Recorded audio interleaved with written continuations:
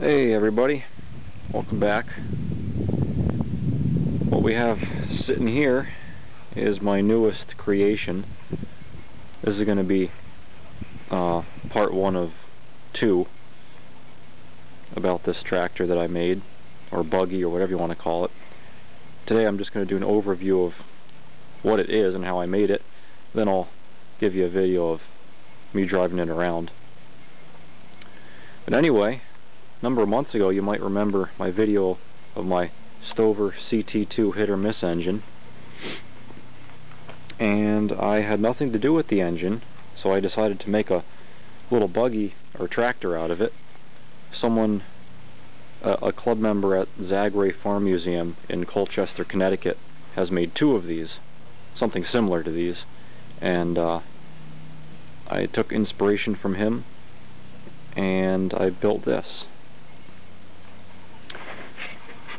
So what it basically is, it's my Stover CT-2 hit-or-miss engine, mated onto the chassis and transmission and running gear and everything of a, I don't know, probably like a 60s or 70s wheel horse 800.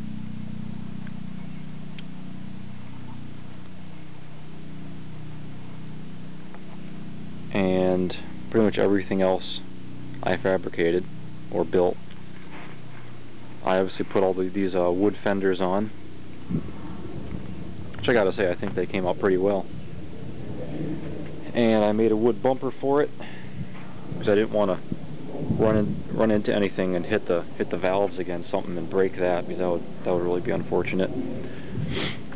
And on the wood bumper, my girlfriend painted on some nice pinstriping, sort of reminiscent of the old tractor trailers that had some of this decorative pinstriping on it, or scroll work. That might be the better term, is scroll work. But anyway, a little bit of classiness.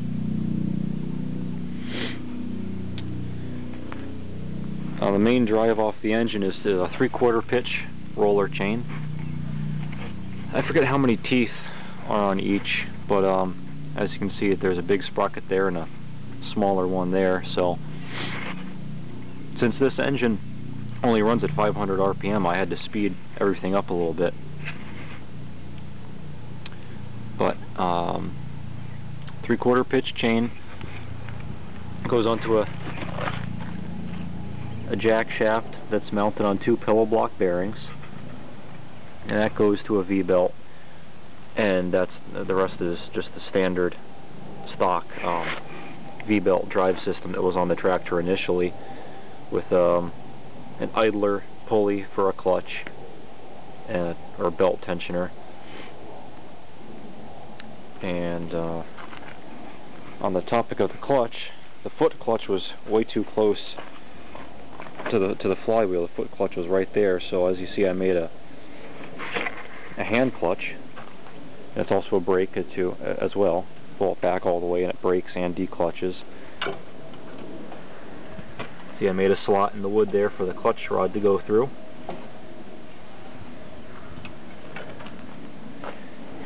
It's a 3-speed gear drive transmission.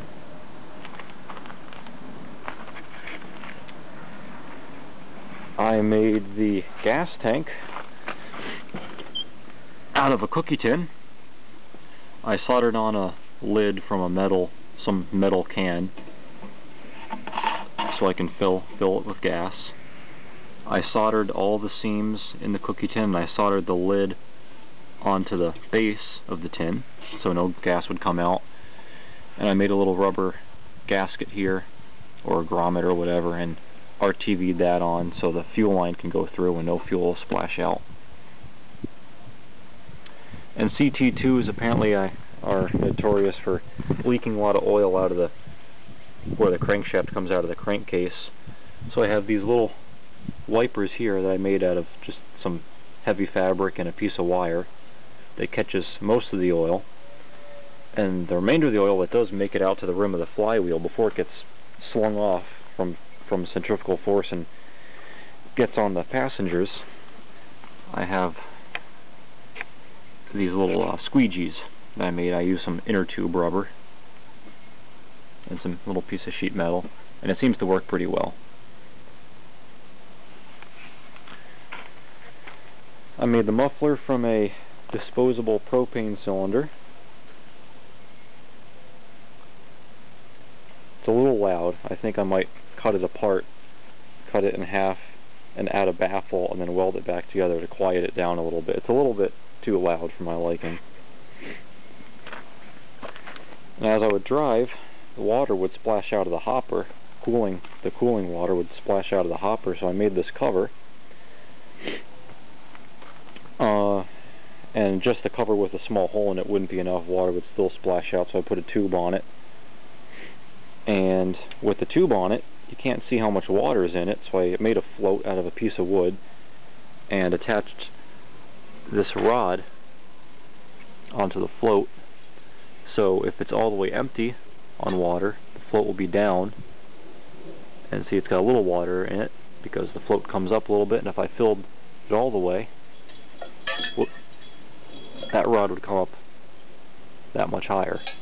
So it gives you a visual idea of how much water's in the hopper, so you don't overheat it.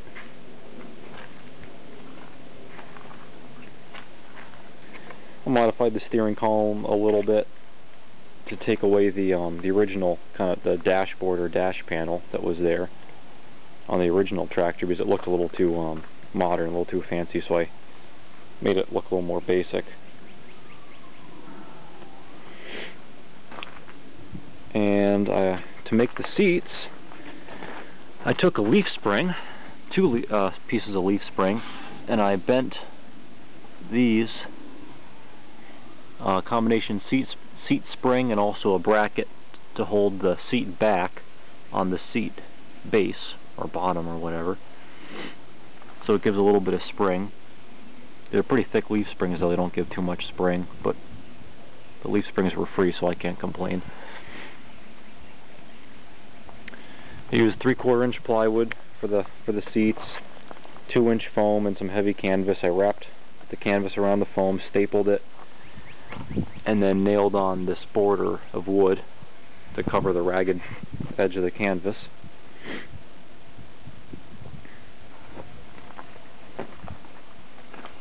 And I think the seats came out pretty well. I like them. I'm happy with them. Pretty comfortable.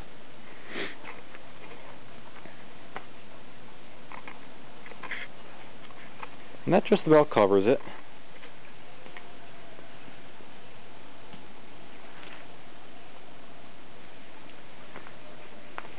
Give you a walk around here.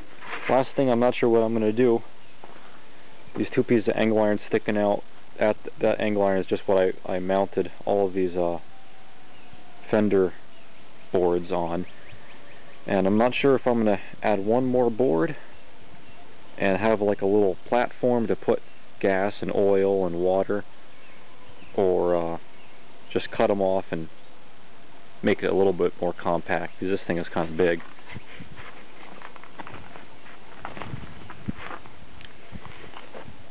That's it for now. That's pretty much all the features of this tractor. And keep tuned, and in a couple days I'll show you a video of me starting it up and driving it around. It's a pretty fun little tractor. The only thing I wish I did different, but I really couldn't have at the time, is use a throttle governed engine instead of a hit or miss, because when it hits, it jolts you pretty hard, then it misses and it's nice and smooth, and it hits again and jolts you. But it's really not that bad, and the seat soaks up a lot of the shock. But hey, I mean, look at it, you know, it's not a, doesn't look like it's going to give you a smooth ride, so it's alright. Anyway, that's it. Thanks for watching. Stay tuned, and I'll show you part 2.